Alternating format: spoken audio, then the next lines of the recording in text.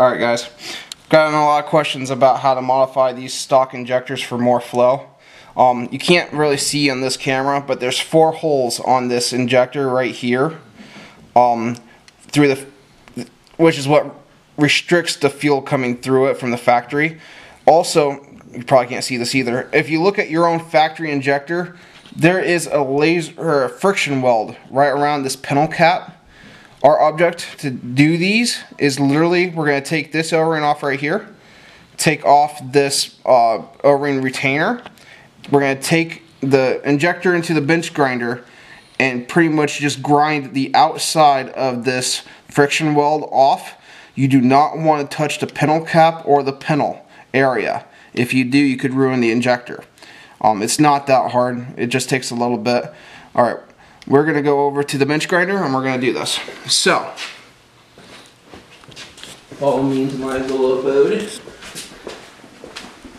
Okay, so first things you want to do is I just use a screwdriver, and it takes a little bit of doing.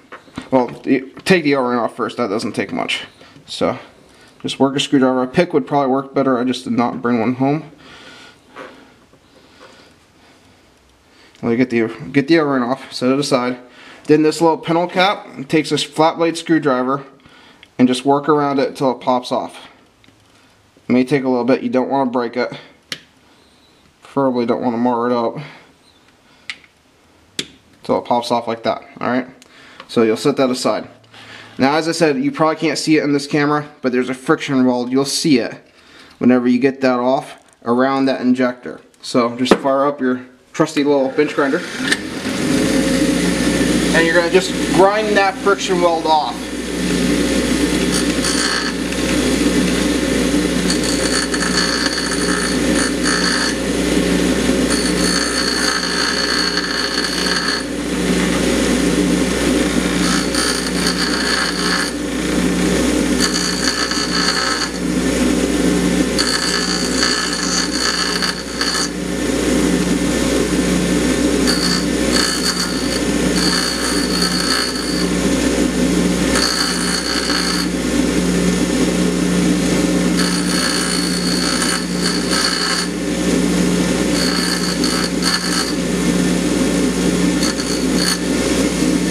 Okay, whenever you get down towards the bottom of the friction or the atomization cap or the pintle cap, you'll see a little ridge. Again, you probably can't see it on this camera, but whenever you're grinding at home, you'll see the little ridge right there where you're grinding through the surface. You're almost through at that point. Again, you just want to be careful.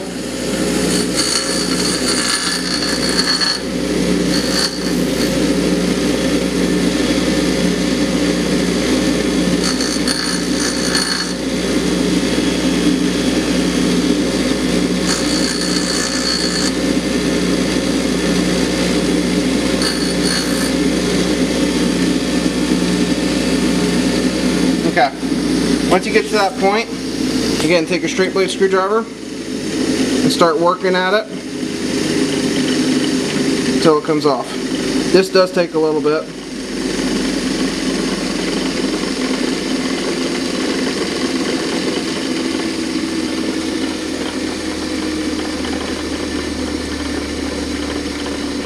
And you might have to go back to it with a bench grinder a couple times.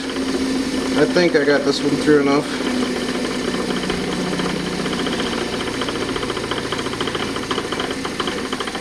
I mean, the reason you could grind all the way the cap just clean off, but you stand a very high chance at that point of hitting the pintle or the seat area of the pintle and making the injector pretty much worthless, which is not a good thing.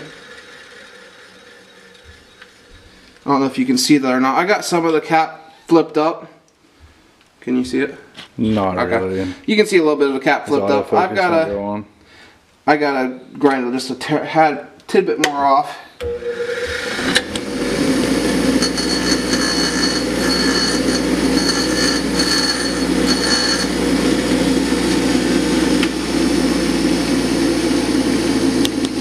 Alright, and then once you get ground down enough, the cap literally just comes right off.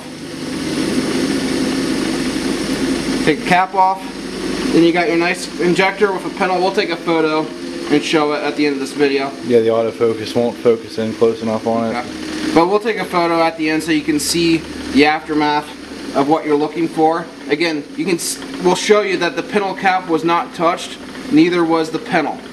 So at that, or the pintle cap of the injector itself, not the cover. So after you get done doing that, you take your black plastic retainer and you push it back on until it snaps. Then you take your O-ring, put your O-ring back on, and you're done. It's ready.